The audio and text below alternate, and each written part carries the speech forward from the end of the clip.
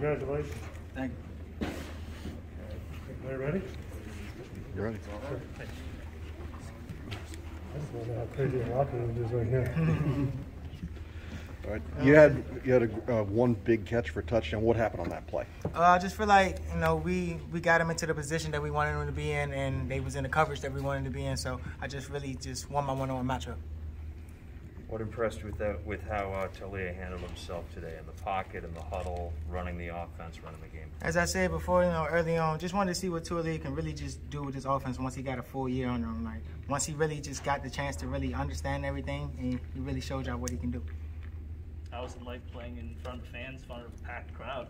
Oh, it's always exciting having that 12th man, bringing that energy, throw the opponent off here and there, and then just try to get some, big energy to keep your team going forward.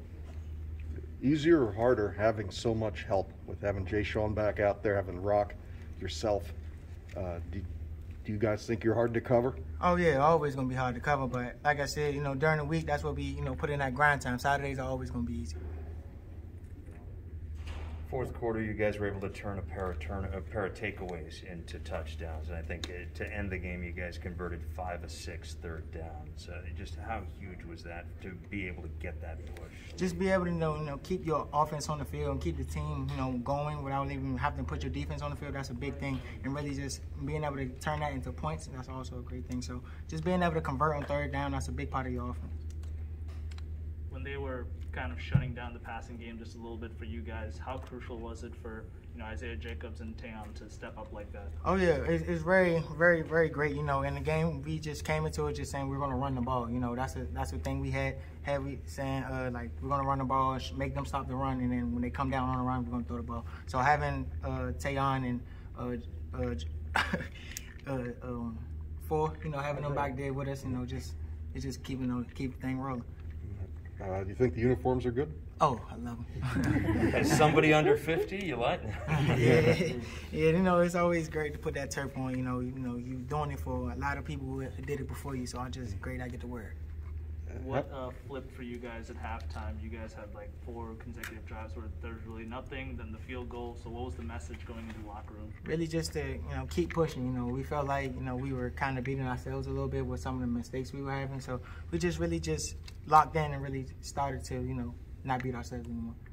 With everything that's happened to this program the last few years, how huge was it to come out, play a team that you guys regionally have played previously but haven't played in a while, and come out with a great effort like you guys had? It's always great to get that team win, and of course, talking to us all week, Coach Locke was telling us that out of the last 10 matchups, they won the last 9. So we really were just coming into this game just trying to play it how we played every other game, and we got to win. How hyped were you after that Jaquan Benton interception? Oh, so yeah, I was very hyped. JB's that type of guy who's always been scrappy, and I'm just great to see him get a turnover.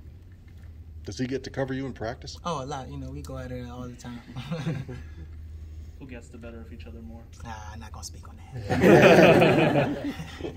Can you describe the feeling walking down the field knowing that you have 9 seconds left, or you're going to a kneel down with the crowd cheering? I'm sure that's what everybody dreams about. Yeah, victory formation. I feel like that's the best formation in football. You feel me? So once you do that and you can end the game with your offense on the field, you feel like you've done your job. And just tracking back to last season, 5 straight games of touchdowns for you. What's that like to be able to come into your senior year and continue that?